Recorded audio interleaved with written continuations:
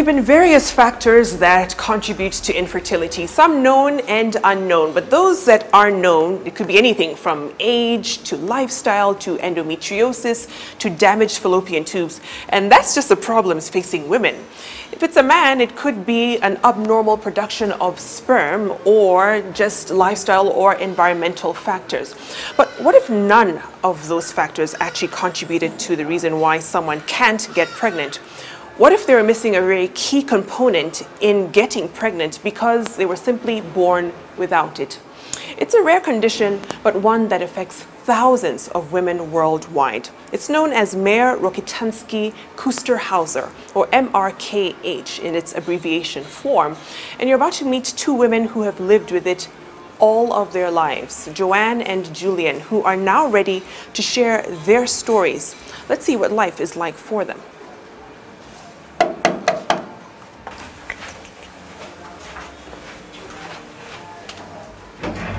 Hi, how are you? Good. Welcome home. Thank you. This is beautiful. Thank you so much. Thank you for welcoming me to your home. You're welcome. And who's this? This is my little baby called Beetlejuice. Yeah, Beetlejuice. Yeah. Oh, it's adorable. This is his home. That's why he's You can tell he's very much at home. Yeah. So karibu sana. Welcome to my kitchen. Thank you Let me so show you around the kitchen and let you know what we're cooking. Yes, we are famished. So today we're going to have rice and meat stew, beef stew. Nice. Yeah. Looking forward to it. Yeah, so we're gonna make a bit more. I had prepared a few things, but I hadn't cut them all. I hadn't chopped them all. Go So ahead. karibu sana, karibu sana. Nice. Your story is so intriguing, Joanne, because when we talk about issues of infertility, a lot of times people may feel, is it my doing? Did I do something that would have led to, and in your case, you know, it's something genetic, you had no control. So what exactly is MRKH? It is a mouthful, my goodness. Well, MRKH in full is Mayer-Rokitansky-Küster-Hauser syndrome, but we also know it as Mullerian agenesis here in mainly the African countries use Mullerian agenesis. So what happened? I went to hospital for a gyna check. Yeah. That was about in 2019, so about 5 years ago, 2014. Yeah. And I told the doctor, well, I haven't had my periods for a while. I haven't actually had my periods at my age. So he said, well, maybe it's not something so big, but let's just do an ultrasound. He actually thought it was maybe something to do with my weight or my diet, but he insisted on the ultrasound. So we finally did the ultrasound the next day. I went on Thursday afternoon, we did the ultrasound on Friday morning. So when I was at the ultrasound, the first doctor was younger. So she was the one checking the picture on the screen. I said, she was like, okay. Like, no. So the moment I saw her face, I just knew something is so going wrong. Something is going wrong. Something is off. And then she told me, okay, I think your bladder is covering your uterus. So let's do this. Just go relieve yourself a bit. Then come back and we'll scan again. Yeah. So when I came back, I found an older doctor. He was maybe in his 60, 65, and he just looked at the picture immediately and said, yes, this is Mullerian agenesis. And he told me, okay, take your scans, go directly to your doctor, and don't stop anywhere, just go directly to your doctor. So in my head, I didn't know what Mullerian agenesis was. Right. I just thought it was some sort of cancer, I'm going into surgery. I said, okay, here we go. So got to my doctor, and the first question he asked me was, are you here with someone? I said, yeah, I'm here with my auntie. She's in the reception. He said, just call her. So I said, okay, now here we go. It's getting worse. You know, when the doctor says, call someone else. Yeah, you know? It's getting worse by the minute. So I said, okay. So when my auntie came in, that's when the doctor started telling us, well, it's worse than I thought. What she has is something called Mullerian agenesis. And what this means is basically she was born without her reproductive organs. Basically, we can't seem to find her uterus and we can't find her fallopian tubes, but we can see almost a remnant of her ovaries. Yeah. At that moment, my auntie, she was seated next to me, she was crying. I was just in shock. I think for me, I was blank. I was just, okay. So I took a notebook. I always have a notebook in my bag, and I wrote down the name. And we left the doctor. That's the only thing he said is she will need a lot of counseling. She'll need a lot of support, and this is a lifetime thing. It's not going to end tomorrow, or it's forever. So just support her as much as you can, and just be there for her. And so, if we can dial back to that day when you found out what it was, and you know, you have hopes for how life will turn out for you, perhaps a family in the picture at some point, and you hear that you have things that are necessary in ensuring that you have a family and you're able to kind of carry your seed on, and you can't do that anymore. What was going through your mind when you realized, I can't be a mother? To me, it took me a while. I think I was still in my head. So it took me a while. I remember it actually got into me one day. I was seated taking some tea somewhere in a hotel. And I realized, okay, let me take my notebook and try and research on what this doctor said. So that's when I researched Mullerian agenesis. And I remember from that day that I researched about it. For a few months, I can tell you, I don't know the time. I don't know what happened between. I think I was just moving. I was just going. Yeah. It just broke me because I've always desired to have a daughter. That's one of my things. I've always desired to have a daughter. I've always desired to have a family and just have children in the house playing around, you know. And that has been me since I was a kid. Since I was in primary school, I'm the last one in my home, but you'll find me taking care of other children. Yeah. I was always motherly, always loving. I saw a future that I had planned come down to pieces.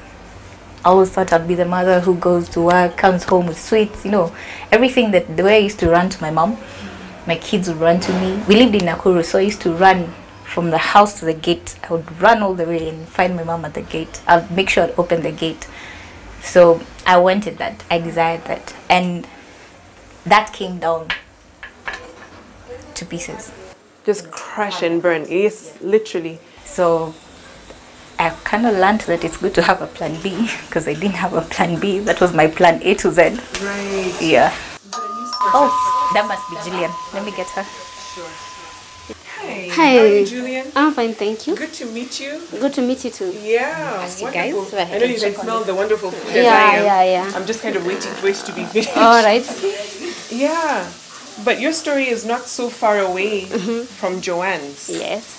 When did you find out, and what stage of MRKH do you have? All right. I found out 11 years ago. I was 17 years then.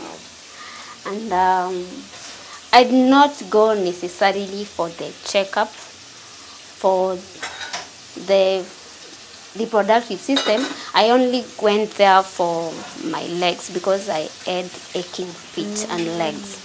So the normal questions, when was your last period? Then I was like, I've never had that. So the doctor was like, you need to have a scan. Yeah. So I went for the scan, and the first scan revealed that my reproductive system was okay. Okay. Yes, and my birth canal was closed from the outside. So they decided I should go for a surgery. So 2 days later, I was booked for a surgery. And I went into the theater. They did the surgery. 3 days after the surgery, they sent me back for a scan. They did the scan, and the results say that the reproductive organs were not there. Wow. So you don't have anything? Nothing. No ovaries, fallopian tube, uterus? Nothing. Nothing. Yes. So the first surgery you went for was now what, to create a vaginal canal? Yes. Wow. So after that, the doctor decided I should go back for another scan to confirm that, because definitely he was shocked. So I went for the third scan. Wow. So that scan said that the reproductive organs are not there. They are nowhere to be found. So that's when I was diagnosed with MRKH. But the doctor needed to confirm that, to be sure that he was diagnosing me with the right condition. So I was sent to Kenyatta for MRI, and that confirmed what the doctor said, that I have MRKH.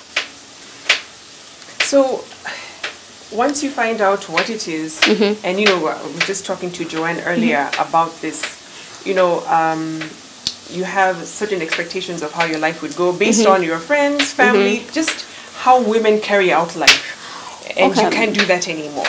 When I was growing up, because we are two girls, I was telling myself I needed to have 2 boys. Then I'm like, now it started to come back. Now I'm like, so no child. So the dream of the boys is gone. MRKH is my shadow. It is my ghost. There is nothing I can do about it.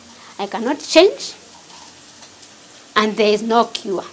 Because it is not a sickness, it is not a disease, it's a condition which you are born with, and you have to live with it. I have to ask you guys this, in terms of stigma. Because of, especially in African society, it's like a woman's reproductive ability is everyone's business. Yes. Everyone wants to find out, if you're into marriage, so when are the babies coming? Yes. And once you have one, so when's the other one coming? Yes. So when you're dealing with a situation where I cannot give you anything, even in terms of your family and parents wondering, so what's the deal? How do you deal with that stigma and those kinds of expectations? Society, I believe society is every person apart from me. And each and every person has their own perspective, and I owe no one an explanation. My mother knows my story. She understands my story. So there's no point and time she'll come to me and ask me, Julian, when am I getting a grandchild? My sister understands it. That is my family. The rest, they don't have to understand me. They don't have to understand what I'm going through. Because by the end of the day, when I concentrate so much on the society, I'm the one who is suffering. But I need to be me. I need to understand. People will always talk. Even if I have 10 children, they will always talk. Where is the 11th one? So they will always ask. So it's a matter of just know yourself, just know what MRKH entails, what you expect of yourself, not what the society expects of you. I mean, and Joanne, you mentioned this earlier in terms of when dealing with a medical fraternity, you go to the doctor, you're expecting answers, and at times you know more, because it's so rare, you know more about the condition than the doctor. And how frustrating it must be as you're on this quest to find out more about really you, who you are, because this is part of you. How do you deal with that? At first it's scary. The first few times you go, you see the doctors, it gets scary. It gets to a point of, okay, so who am I? What's going on? But then you get used to it. I actually enjoy being asked the questions that you want. The shock they have. This is a doctor. In African society, it's like they're so close to God. So when they have that shock look, I'm like, oh, wait, let me tell you. So now I just break it down for them. Now I enjoy and I'm ready to do it anytime, anywhere. But before, it was, actually got to a point in my life where I asked myself, so am I a woman? Am I a man? What am I? So what gender am I? And making peace with MRKH can take years because it's a step at a time. You finish one challenge, you get another one. Finish one, you get another one. I am surrounded by people who have children. They're my age maybe, or even if they're older, not more than 5. They have children, they're on their second child, they're on their third. Whenever you have meetings, you hear them talk about their families, and you just learn to be quiet and move on and say congratulations and wish them all the best. Because you can't give advice. The first thing they ask you, you've never even carried a child, so what do you know? and people can be malicious. What's some of the probably more nasty things you've heard from people? You know, in terms of them, and a lot of times it's ignorance, comes from ignorance. You know. A lot. For me, I don't think I've had the worst yet, but I've had. Let's hope that it's not going to get worse. Then, yeah. Or maybe it's the way I view things. I don't know. Maybe somebody else would say it. The one thing that I don't like being told is get over it. Like, I can't get over it. It's si homa, itapona kesho. This is part of me. But the things we've had different women with this being told is, it's kind of scary. Called a witch. There's some who are told, oh, you eat babies, that's why you can't have babies. I'm like, so who? That doesn't even make sense. And then sometimes you're told, some ladies have been told you've aborted so much, that's why you aborted until you pull out your uterus. I mean, and how do you deal with the dating aspect of all this, you know? Right. As for me, I am not dating, and if I try to date, the first thing I make sure, in the first few days of the dating, I sit you down, I tell you, this is me, this is what I am. So it's either for the person to choose, stay or go. So much that comes with dating. I believe in dating, but I do date, but I always have that at the back of my mind that when I bring this to the table, chances are very high you're going to walk away. So I'm always ready for that. I mean, and you've actually also created a support group where other women, I mean, extremely rare, but at least for the cases that you do know within Kenya, what has that support group done in terms of just creating a safe space for other women with MRKH? I think you hit the nail right on the head. It's a safe place. It's home for us because we don't live together, so we each have different experiences. We're not from the same tribe, so each tribe has its own culture, has its own questions, and it's home. It's a place where you come, and if you don't want to talk, you can cry. Just cry. No one will ask you any question. If you want to scream, if you want to punch on something, just do it. So that's before I knew what support groups were. You know, when you're in school, you learn these things. You just hear support groups, having a group of people who will help you until you meet them, and until you see the power of having a support group. Because you go through your worst, and then you come here and you all laugh about it. Like, it's so it becomes funny that people actually say such things. Yeah. You know, many would be curious. You don't have to share this. You know, you can live a very quiet life where no one really knows what it is you're going through. Why go public? Why share this? And considering the stigma attached to it. Oh, okay. It is a choice to go public or not. But then again, I believe if she did not go public, if Joanne did not go public, maybe I never known something called MRKH. And I would have thought I am alone. I believe someone out there is suffering and would like to know, am I alone? Am I bewitched? Because out there you are told something is wrong. Your mother did something to someone. That's why. Ask your mother. And you find out that you might make the people who love you your enemies. Because you don't know what is happening to you. Because to a point you ask God, out of the 5,000 babies born, why me? Because that's a statistic, right? Yes. 1 out of every 5,000. So you ask God, why me? And Joanne, what are some of the stories that you do get from the women within the group? What do they tell you? Wow. That's like another, like we can make a whole series. Imagine. We get so many stories. We have a lady who was thrown out by her husband and humiliated in the neighborhood, and he went telling the church group, everybody. We have some ladies in West Africa who are taken to witch doctor because, well, they believe they're cursed and all that. And we have the religious aspect where we have some false prophets or false pastors out there, there's so many, who come and tell you, oh, come, I'll heal you, just bring some money, and you go, come back, still the same. So and of course, taking advantage of the situation. Exactly. Yeah. Exactly. And we have also in the medical world where people take advantage of situations. That's even worse. It's painful to listen to those stories because you're like, really? The one place, because when you go to the medical, you're looking for help. When you go to the religious, you're also looking for help. You're looking to understand. What would you want people to know beyond, the factual medical aspect of your condition? What would you want them to know? Why is it important to understand and get to see other people's lifestyles who go through something totally different from you? One, it takes away ignorance. Just takes away your ignorance, just to learn, because I believe ignorance is a choice. You choose to be ignorant because you choose to block the world around you.